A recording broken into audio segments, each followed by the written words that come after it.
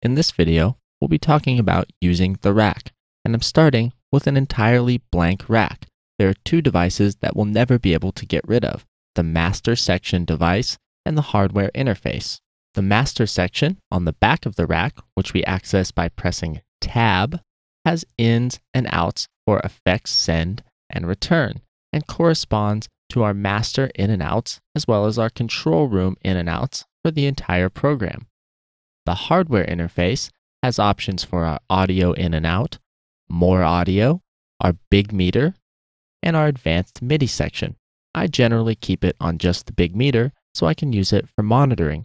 We change the monitoring modes with this mode switch here and the peak hold mode with this switch here.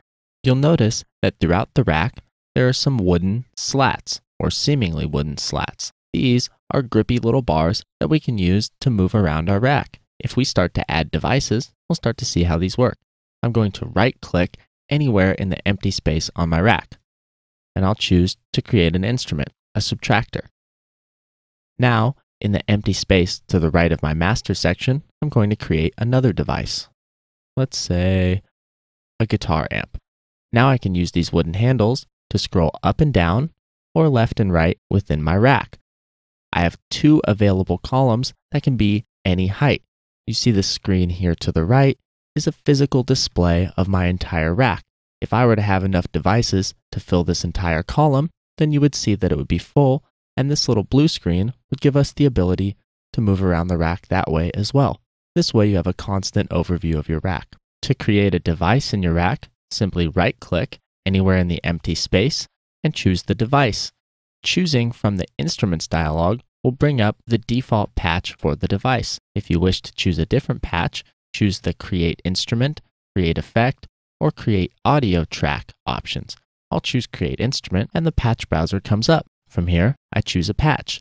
If I want to add an effect to this patch, I can right-click anywhere on the patch and choose to create an effect. Doing this will cause the effect to automatically be routed in with that instrument I just created. We can press Tab and double-check the routing.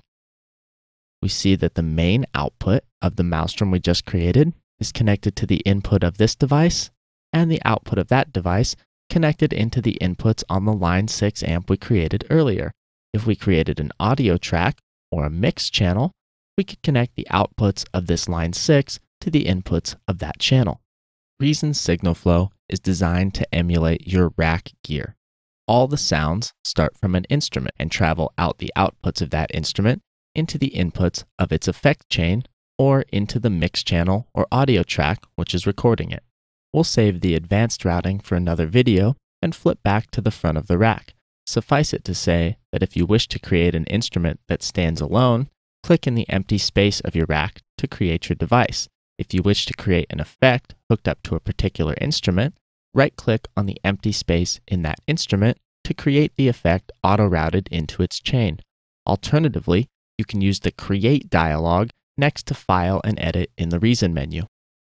Another thing that's important to understand here is the difference in dialog boxes between the Create Instrument and Create Effect functions. So let's right-click and choose Create Instrument. We see the same mouse drum patches that we saw before. If I choose Create Effect, we see a different browser in a different location, and this is looking for effects patches only. We won't be able to find any instrument patches, only effects. We can also move the devices in our rack at any time without changing their routing. Simply click on a single device and drag it using the red guideline to show where it's going to be placed. We can place the subtractor here, grab the pulverizer, throw it over here, whatever we'd like to do. Note that any effect that you pull over into another column will pull that device and its routed signal chain along with it. So we can't just grab this Line 6 amp and throw it by itself since the mouse drum is routed with it.